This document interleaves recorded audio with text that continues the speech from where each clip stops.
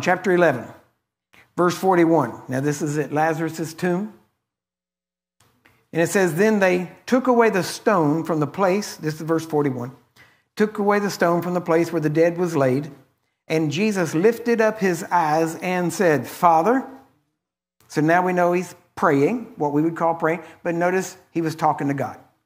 Father, I thank you that you have heard me. Thank you, Lord. And I knew that you hear me always. Well, what does that mean? That means that he knew that God heard him even when he wasn't praying. Even when he was saying. Do you get that? But because of the people which stand by, I said it, that they may believe that you have sent me. Right? Now, and when he had thus spoken, he cried with a loud voice, Lazarus, come forth.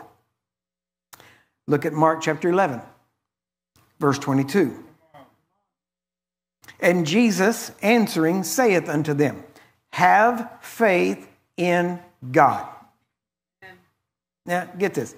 If you're praying, you're having faith in God. Why? Because he's the one that has to provide the answer. Okay? Now, New Age says that you can have the faith of God, which means you can actually have that same kind of faith. Okay, this is my Bible. You can have the Bible of curry. Don't anybody come get this. Okay? It's my Bible. But you can have the Bible of curry without curry. Is that right? Okay. Now get this. We have faith in God. And our faith in God is that he will keep his word and provide for us what he said he would do if our faith is in him. Amen? But the minute we say, oh, but I have the faith of God, now I can have faith without God. Why? Because we got the same kind of faith, so I don't need him. See, it all goes back to what your faith is in. Our faith is not in our faith. Why? Because your faith, Jesus said, will fail. Isn't that right? He said, your faith can fail. So we don't want faith in our faith. We want faith in God. And here's the thing. Now get this. If your faith is in God, understand, because God is faithful, that even if your faith fails, he's still faithful. Why? That means that if you can believe that he can do exceedingly abundantly above all you can ask or think, even if you don't have faith for the thing, you can still get the thing because you have faith in him. Amen. See, faith is not currency. Do you get that? This is so important. Because this is the distinction between New Age and Christianity. Or I could even say humanism. Because the minute you start talking about, now get this, you having faith in your faith, now it's humanism, and you believe that the faith can bring the thing to pass. But you have to, as a Christian, we have to have faith in God that he can bring it to pass. Why? Because without him, we can do nothing. Does that make sense? All right, now, let's keep going. Let's see. Yep, Mark 11:22. And Jesus answering saith unto them, have faith in God. For verily I say unto you, that whosoever, okay, who's a whosoever? I am. That's all of us, isn't that right? So he's talking to us, okay. Whosoever shall say unto this mountain. What does that mean? That means whatever the problem is, you've got to say to it.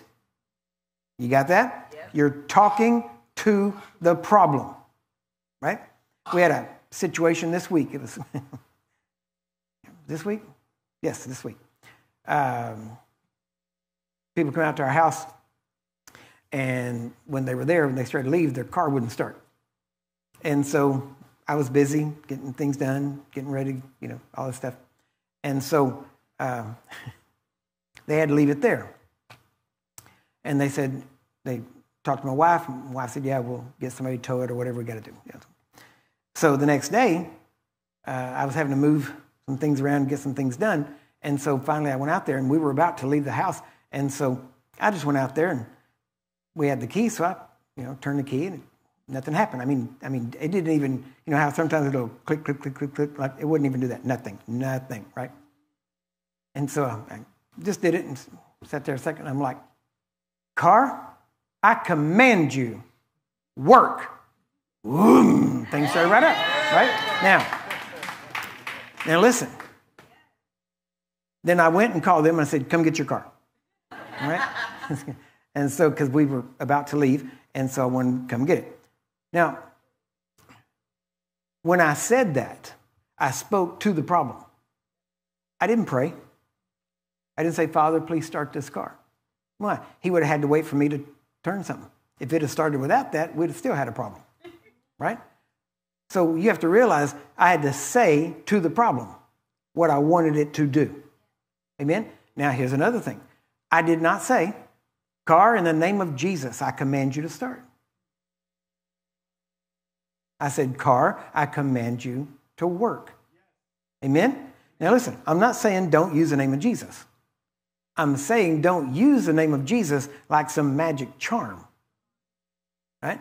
What I was doing, see, the Bible says do all things in the name of Jesus. So what I was doing was in the name of Jesus. But I didn't have to say in the name of Jesus. And I didn't talk to God about it. I spoke to the mountain, to the problem. Amen? Amen. Now get this.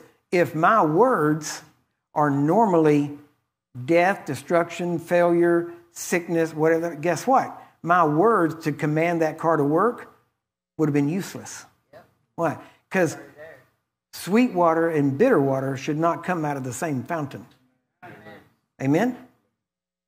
And you say, well, I don't know, Craig. You know, you talk pretty rough sometimes to people like that.